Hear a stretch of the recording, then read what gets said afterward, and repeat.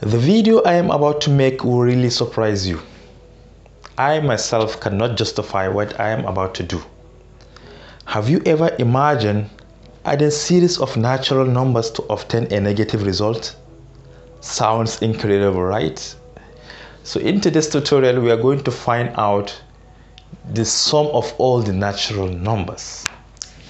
This is what I mean.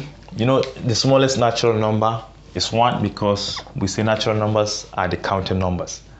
1 is a very smaller number. If you add it to the next one, which is 2, you're getting 3. You can see 3 is bigger than 1.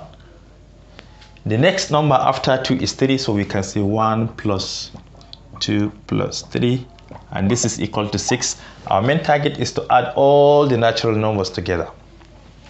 Next one, we have 1 plus 2 plus 3 plus 4, and this equal to 10. Let's keep on adding 1 plus 2 plus 3 plus 4 plus 5, and this is equal to 15. Let's add one more.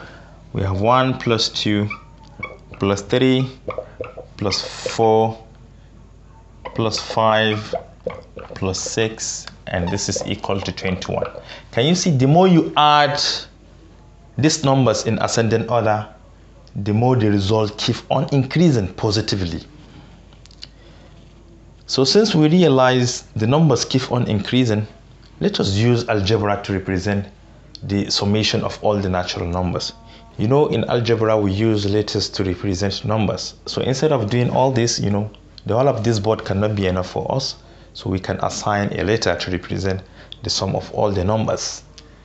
Then we solve for the letter. Whatever we obtain is said to be the sum of all the natural numbers. Okay, you can see my board cannot support all the natural numbers. This is why I stop at 13. But this dot dot dot is telling us that the numbers keep on increasing in ascending order, because you can see 1, 2, 3. After 13, they have difference of 1. So since I cannot write all the natural numbers, let me set this to be equal to s, such that in the end, we are going to solve for s. Whatever the value of s is said to be the sum of all the natural numbers. But I come to realize one pattern here.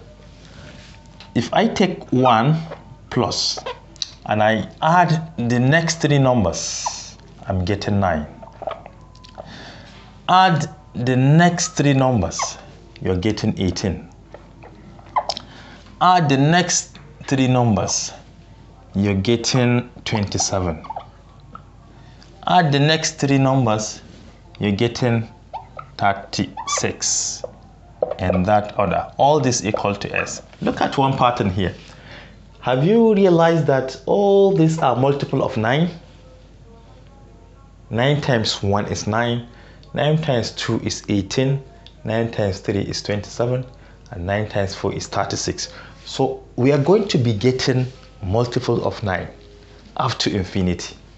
So since this is true, we can now factor 9 out, since 9 can divide all these numbers in that order.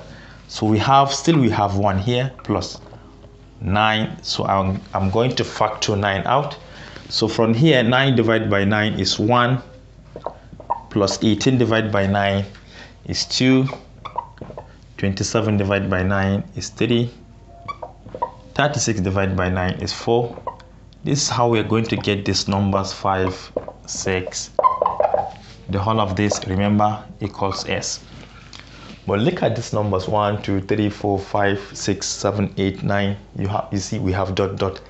It is exactly repeating these numbers which we have set to be equal to s. So instead of this, we can now write s. So we have 1 plus 9. Instead of this 1 plus 2, in that order we have s. And we have set this one initially to be equal to s. 1 plus 9s after expanding, the whole of this equal to s. So we are going to solve for s. Take 9s to the right, it becomes negative. We have 1 equals s minus 9s.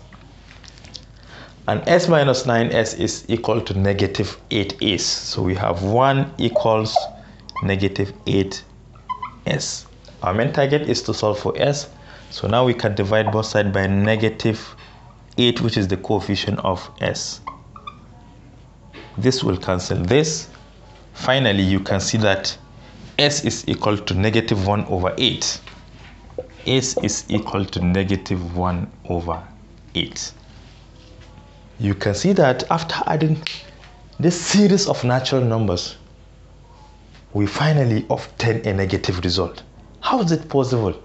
I don't even know why, but I have to conduct a research to find out why we're getting this negative result. If you have any idea to why we're getting this negative result, kindly state it in the comments box below. Bye bye.